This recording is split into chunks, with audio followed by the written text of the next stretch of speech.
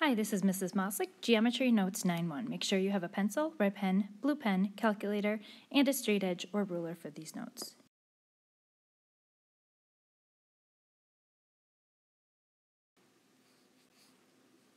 We're going to solve example 1 using the quadratic formula. We're going to solve. So set everything equal to 0. So 0 equals 8x squared minus 18x minus 5.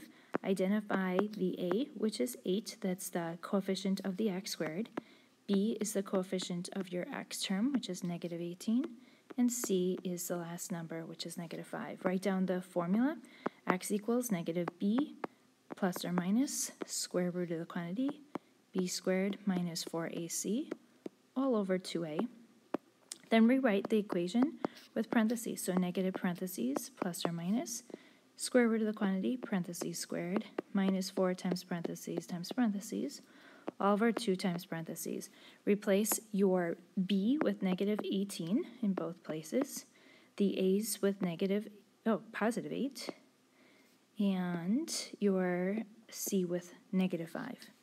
So simplifying this equation, x equals 18 plus or minus the discriminant, or the number inside the square root, is 484, all over 16. So break this up. What we have is 18 plus or minus 22 over 16. So x either equals 18 plus 22 over 16, or x equals 18 minus 22 over 16. So let's simplify the left equation. So x equals 40 over 16. Reduce, so we get x equals 5/2. And over on the right side, we have x equals 18 minus 22, which is negative 4 over 16, which is negative 1/4. Now go ahead and pause this and go ahead and try example 2 by yourselves. So number 2, you should have gotten 5/2 and 4/3. And you can check your work. Let's look at number 3. Describe the following reflection. This is a reflection over the y-axis. The short terminology for that is little r sub y-axis. So you can write it like that, or you can write it as using the word reflection over the y-axis. Part B is a reflection over the line y equals negative x. If you draw on that line, you see that y equals negative x line. So you can write this down as a reflection over the line y equals negative x, or you can just use a simple notation.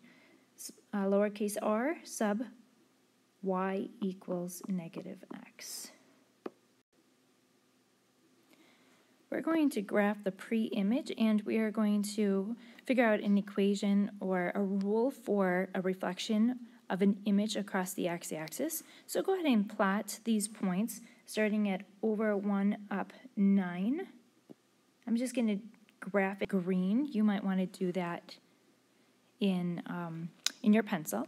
Then let's go ahead and take our red pen and plot these next points.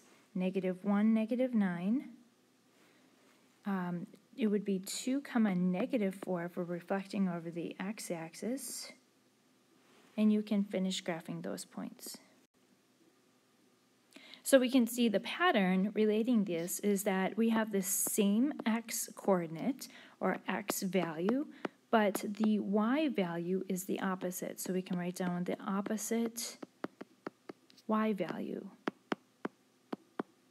So the rule would be, if I take any coordinate point x, y, the x would stay the same, but the y, we would take the opposite of it. So let's now look at this next part. A student offered the following description of reflections over the x-axis. Is her description accurate? Since I'm reflecting the shape over the x-axis, the x values must change signs. No, that's not true, because we just saw the rule where the y value must take the opposite. So y value must be the opposite, must be the opposite.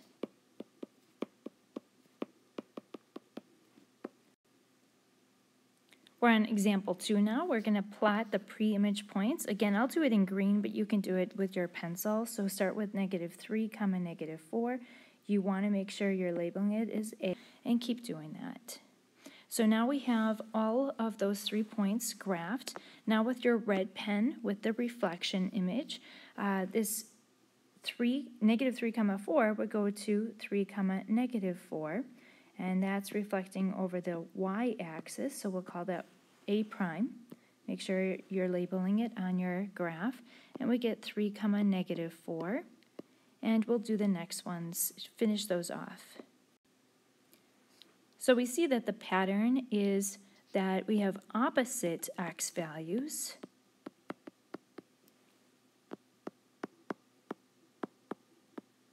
But the y values are the same.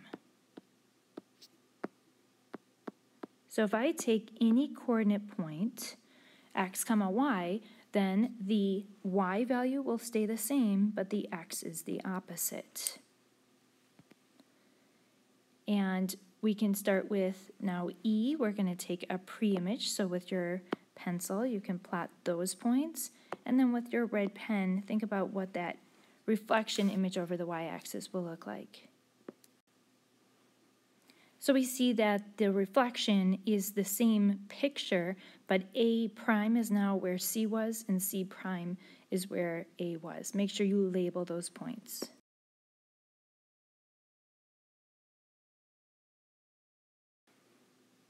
Number 3A, we want to draw the graph of y equals x. Start at the origin and go up 1 over 1, up 1 over 1, etc. Draw a line.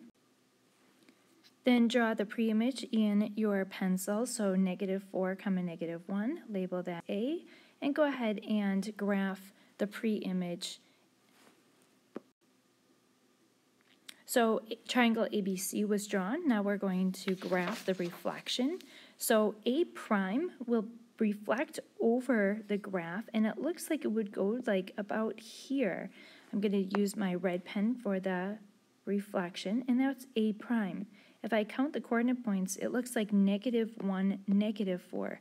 So when I'm looking at the x and y coordinates, they've just reversed. So B prime would be 5, -2. Let's see if that looks right. Over 5, 1, 2, 3, 4, 5. Down 2, that would be B prime. And then C prime would look like 8, 3. So go over 1, 2, 3, 4, 5, 6, 7, 8, up 1, 2, 3, and it sure looks like that pattern works. So the pattern would be we're going to switch the x and y, and the rule is if I start with x, y, then it's going to get mapped to a y, x. Make sure that your graph is fully drawn, and then let's go on to investigation 4A. So we're going to draw the line y equals -x. So that starts at the origin, but we're going to go up 1 over to the left by 1, etc.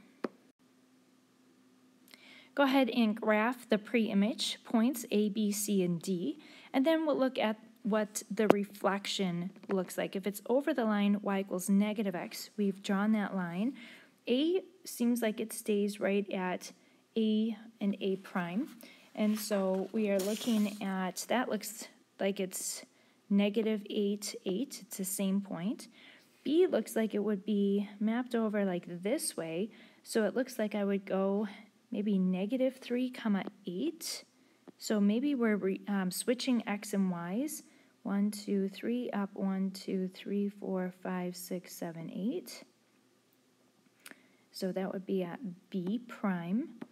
And C prime would be, if I'm using that rule, switch the x and y values but take the opposite. So 4, 2. So let's see if that works. Over 1, 2, 3, 4, up 2. And that's C prime. Yep, that looks like it's a good reflection over that line. And then D would be the same as -2, 2, because we're switching x and y but taking the opposites of them. So we're switching x and y, and then we're going to take opposites of them and take the opposites. So the rule would be switch x and y and then take the opposites of them. Let's just summarize the next few slides. So we look at where p prime is going, and it's just flipped over the x-axis. So we look at a rule for that, and the x stays. So x stays the same, but we're taking the opposite of y.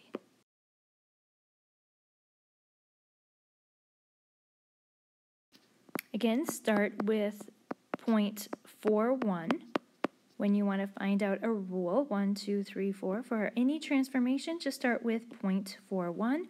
Where does that go? So over the y-axis, p prime would go to -4, 1.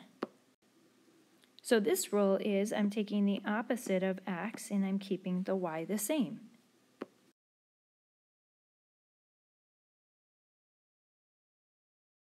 Our third rule is you want to start with the line y equals x and the point 4, 1.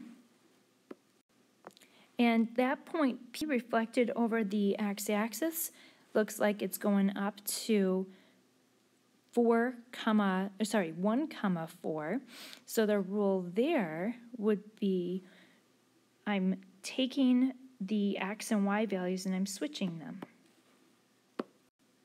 Our last rule that we talked about in this section is looking at where p goes from the line y equals -x.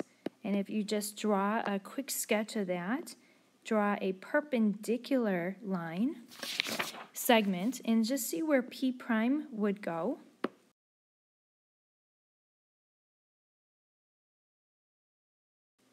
And it looks like p prime goes to -1, -4. So let's think about what this rule is. I'm starting with 4, 1, and I'm switching x and y, and I'm taking the opposite of them.